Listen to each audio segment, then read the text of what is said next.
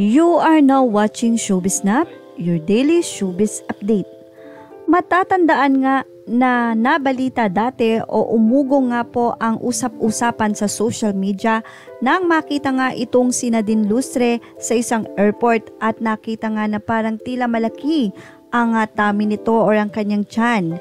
Sabi nga ng mga nagtanggol ay parang bloated lamang ito, pero ang mga medyo alam nyo na ay sinabing mukhang Preggy nga daw ang nasabing actress-singer.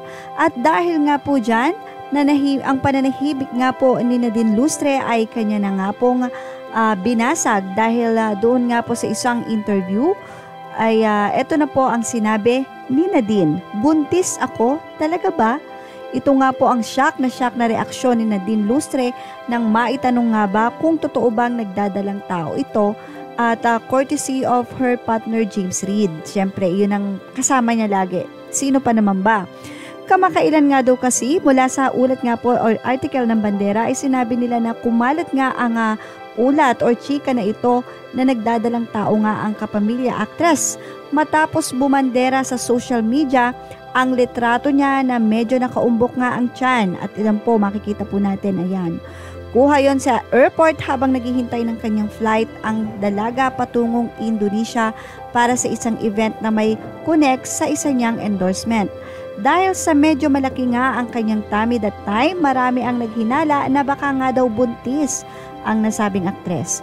Sa media launch ng bagong reality talent search ng ABS-CBN, ang Your Moment, kung saan ay isa nga po si Nadine sa magiging hurado, ay with Billy Crawford and Boy Abunda, nilinaw nga ng girlfriend ni James Reid ang nasabing usap-usapan na ito sa social media. Ang sabi nga niya, buntis ako, ba't di ko po alam na buntis ako? Yan po ang kanyang reaksyon. Talaga ba? Hindi naman natatawang sagot ni Nadine. Wala raw daw kasi siyang idea ang award-winning actress kung saan nga po ba nanggaling ang mga nasabing mga bali-balita na ito at kuro-kuro ng mga netizen. Pakiusap nga daw ng madlang people na huwag basta naniniwala sa lahat ng kwento o lumalabas lamang sa social media. Oo, diba? Marami kasi nga fake news ngayon. Ang daming nakapost sa SOCMED na akala mo totoong totoo. Hindi ko rin alam saan nanggaling na yung buntis issue na yan. Parang ako naman, if hindi naman nanggaling sa akin, sana wag nang paniwalaan, diba? Well, correct ka dyan, Miss Nadine Lustre. Kung mabibigyan daw siya ng chance, gusto niyang mag-break muna sa trabaho at baka raw after ng Your Moment na tatagal ng 15 weeks sa ABS-CBN ay mag-rest muna siya. Kasi buong taon daw ay tuloy-tuloy din po ako. So I think well-deserved ko naman yung magpahinga. And meron din po kasi akong mga kailangang asikasuhin outside po of showbiz. Ito nga po ang ay pinahayag ni Nadine Lustre. Mukhang magbe-break nga ito ng matagal sa showbiz dahil tatapusin nga lang daw po niya ang kanyang show na ito na kung saan ay isa nga po siyang hurado, ang Your Moment. Kapansin-pansin din na medyo namayat nga po itong si Nadine. Sabi niya, nagkasakit po kasi ako, viral po. Siyempre lahat po halos ng tao ngayon may sakit. Kakagaling lang sa rainy season. So yun po.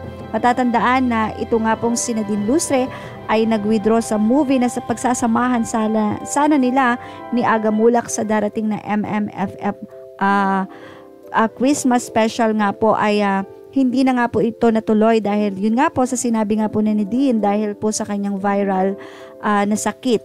Samantala, isang malaking challenge naman ang haharapin ni Nadine bilang hurado sa original talent reality search ng ABS-CBN na Your Moment na hosted ni Luis Manzano at Vong Navarro.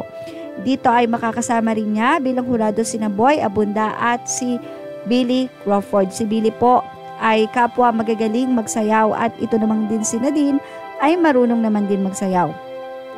I'm super excited. I really love working with Tito Boy and of course si Billy. Ang dami kong natutunan sa kanila. Grabe, ang hirap pala sa dami ng magagaling. Actually, hindi lang po siya para sa mga Pilipino, para sa buong mundo siya kasi may mga sumali from other countries like Japan and South Korea.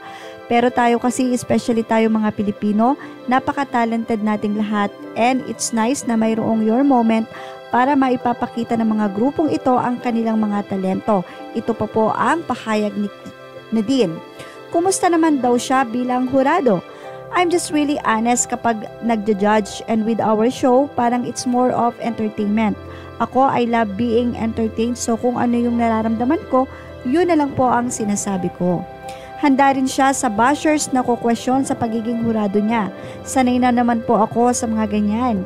Hindi na po bago sa akin. So okay lang sa akin. I mean, talagang kasama na yan lagi. Kaya might as well tanggapin na lang and learn from it. Wow, napakagaling po at napakaganda ng sinabi na iyon ni Nadine. Tama, learn from your basher.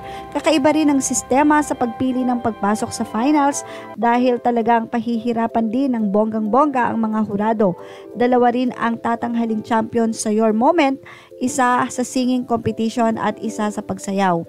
Mananalo ng tig 2 million each ang magiging winners. Wow, napakabongga naman pala ng premyo ng nasabing show na ito.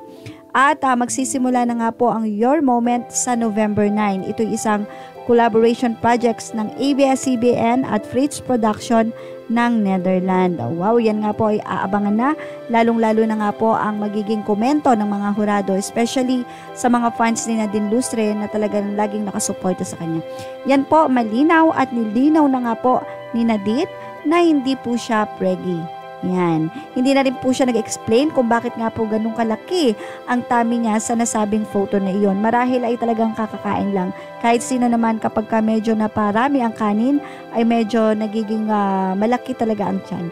At yan po ang ating showbiz snap sa nais pong mag-update, nais ma-update everyday na ating channel.